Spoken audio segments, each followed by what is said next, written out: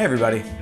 Okay, this frickin' thing. So today we are going to crack open the new Darkglass Exponent 500 and see what comes tumbling out. If you haven't heard about this amp yet, here's the elevator pitch. Darkglass made a clean 500 watt head and packed a plethora of digital programmable effects into it. There are a bunch of colorful drives, including some iconic Darkglass sounds. There's a compressor, there's a tube preamp, you have modulation effects like flanger and chorus, you have reverbs, you have delays, you have the famous Darkglass cabinet simulator, you have the classic Darkglass EQ, you have a non-classic non-Darkglass EQ. To access all of this goodness, you can use your phone or a laptop and the free Darkglass Suite to add effects to your signal chain, control the individual parameters of each effect, map any one of those parameters to the physical knobs across the front of this amp. You can manage your signal routing and of course even save and share your creations. Do all these clever ideas add up to a great product? Does the Exponent 500 have a place alongside or even in front of other units like the Helix, the Axe-FX Fractal, or a Kemper?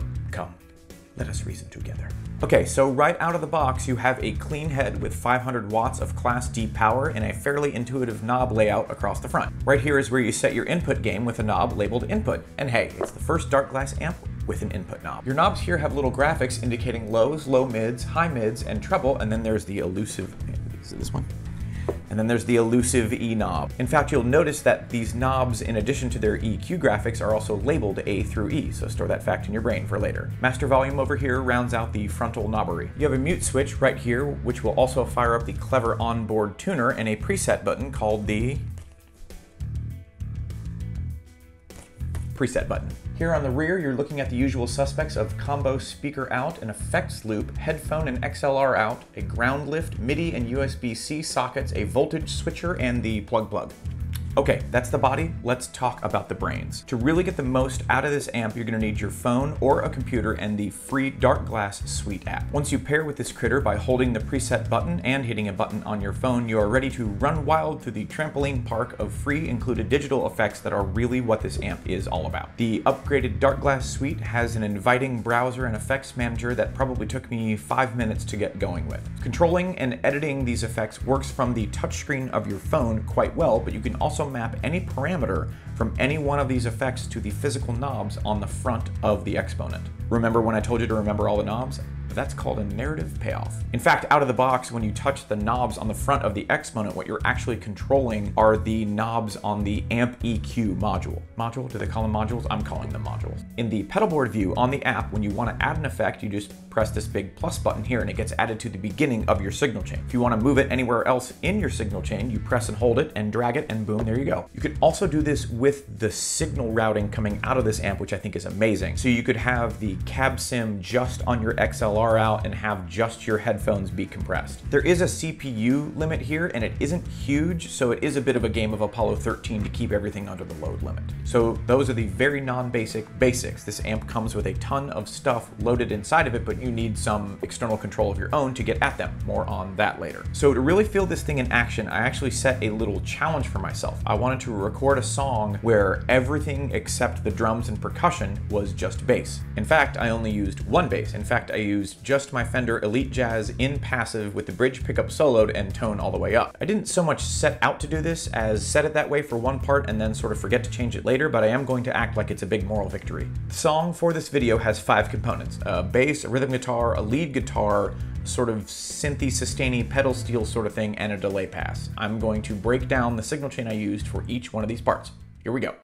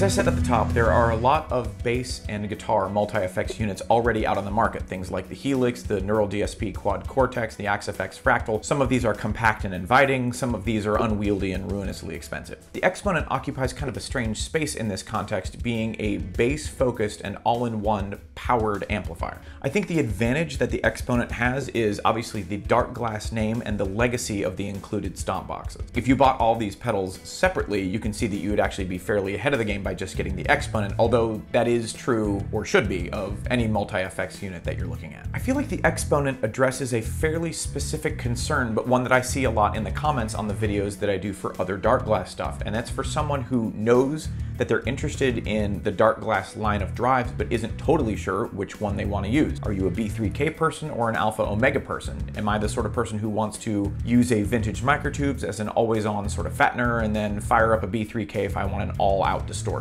If that's the sort of thing that keeps you up at night, this is definitely for you. And of course, the mother of all YouTube comment questions: does my compression go at the beginning of the signal chain or at the end? Well, now you are a tap and a swipe away from your own epiphany. While I was working on this video, I actually wrote down the phrase suspicious amount of reverbs and delays, but I'm glad they come in the box because they invite me to spend some time messing around with effects that I'm probably not going to pull my whole actual physical pedal board apart just to mess with. I know they can be very context specific on bass, but man, they are really fun to screw around with. The effects themselves, I think they sound great. Moving them up and down in your signal chain with the press and drag of a finger is amazing, which means to me this almost doubles as a teaching tool. A big barrier with messing around with some of these other multi-effects units can be the user interface. Some are great, some are sort of clunky and daunting. I haven't spent a ton of time with all of those other units that I mentioned, but it's hard for me to imagine a user interface that is as easy to get going with and intuitive as the Darkglass Suite. As a bass player, it's nice not having to scroll past the 700 guitar amps to get to the literally 3 bass effects. There are a few things that we need to discuss for this to be a complete review. Minor grumbles like none of the delays have tap or tempo inputs, so you have to kind of just do your best with the time knob. Also, the delays aren't stereo. Also, why are there 3 reverbs? And I wouldn't hate having individual presets for the individual modules